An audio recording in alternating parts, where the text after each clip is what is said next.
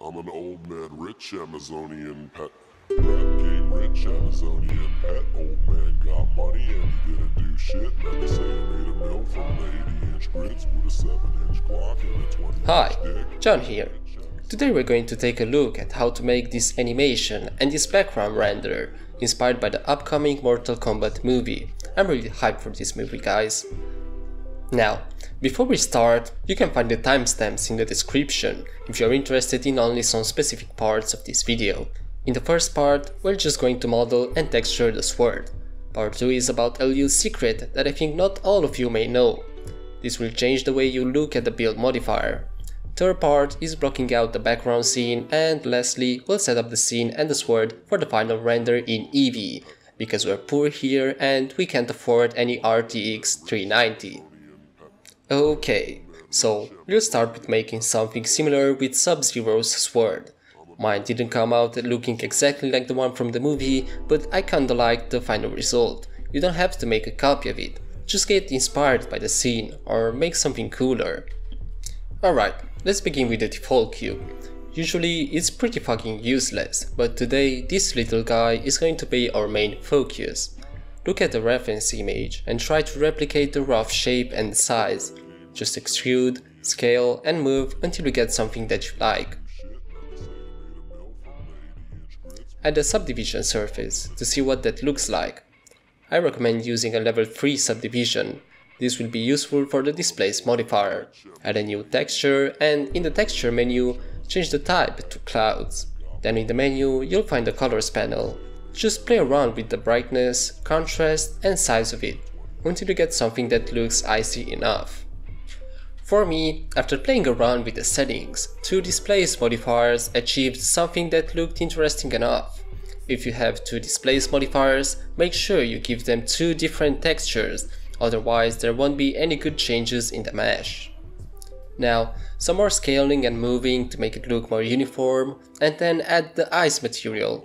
You can check out my video on how to create that material in 3 minutes, or you can opt for something more realistic if you want.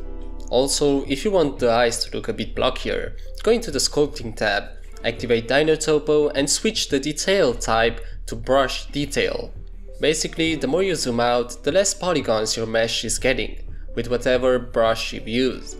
So just go around and click randomly until you get something that looks like a Mortal Kombat 4 character. Oh, this game was the real shit back then.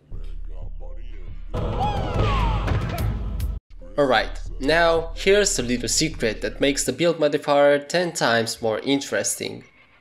Usually, the build modifier is based on the vertices creation order, so from the first one to the last one created. Here's a quick example. We can change this order to a few different options, for example using the 3D cursor to sort the elements based on the direction.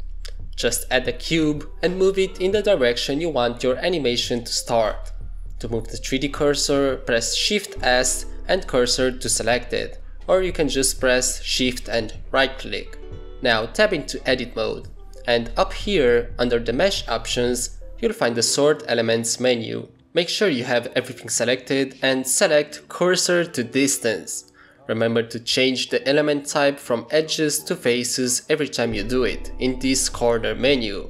This is really important, guys, so now go back into object mode and enjoy this cool effect. Alright, let's move a little faster right now.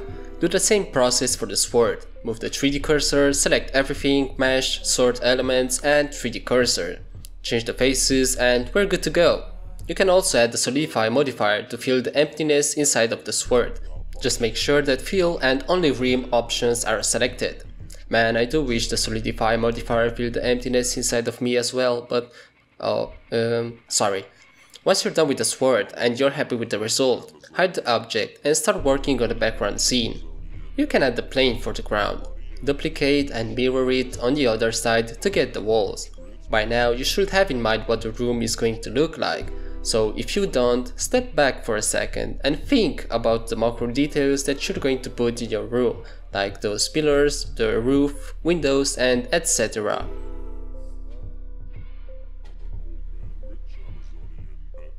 I started adding some materials early on, just to see how things are looking. It's all about blocking out the big shapes. You can also start moving your camera so you can have a better perspective on your scene, and you'll also know where to add more details. For the materials, I'm using KitOps, which is a free add-on, and the Eevee material system, which only costs 25 bucks. Includes over 100 materials and it's ready to use. It saves me so much time, it's worth every penny in my opinion. You can find the link in the description. This is an affiliate link, which means I get paid if you decide to buy the product using my link. But hey, don't worry about it, you won't be paying any extra money. So, I also played a bit with the lighting, just to see what this looks like. Then I modeled a fast lamp and duplicated it a few times. Another free add-on that I use a lot is BlenderKit, which comes with Blender. You can turn it on in the preferences and start using it right away. Just make sure to check free models first, obviously, then add some random objects. You can search for whatever you want. I opted for some old looking models to fit the atmosphere, like some chairs, barrels, a rusty bed, a hammer, and my favorite one, a bucket. And this big ass boiler or whatever that thing is. Also, don't forget about the volumetrics. Then I modeled some rails for more details. I have a video on how to make rails in 2 minutes. Feel free to check it out if you struggle or lose too much time with them. You can also separate some parts, rotate them, use the spin tool and then bridge some edge loops. Alright, so we're done with the modeling. Now, let's make this room a little bit cooler. You get it? Sorry for that. Just add a weird shape with ice material. Make it look like a pile of ice. Then, using a plane with subdivision and a Displace modifier, give these some cool looking spikes. Again, you'll find everything in the description. Once you're done, duplicate everything and place them into random parts.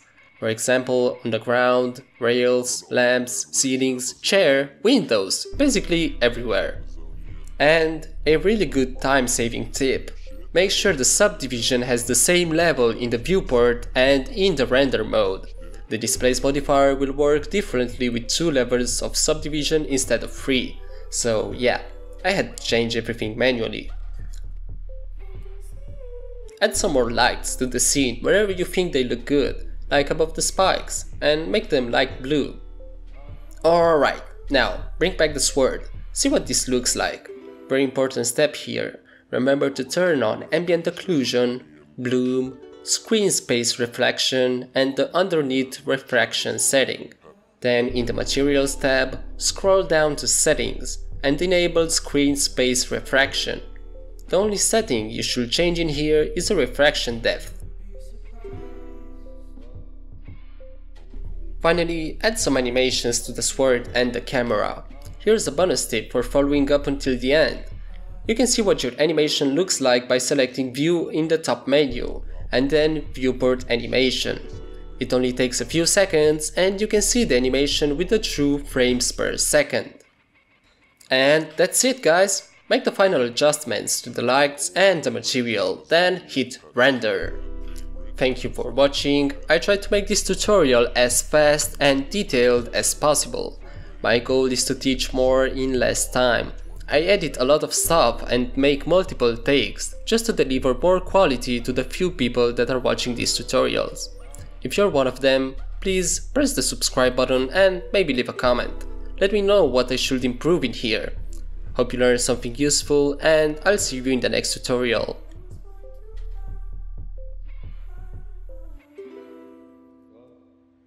I'm an old man, rich Amazonian pet. I'm an old man, rich Amazonian pet.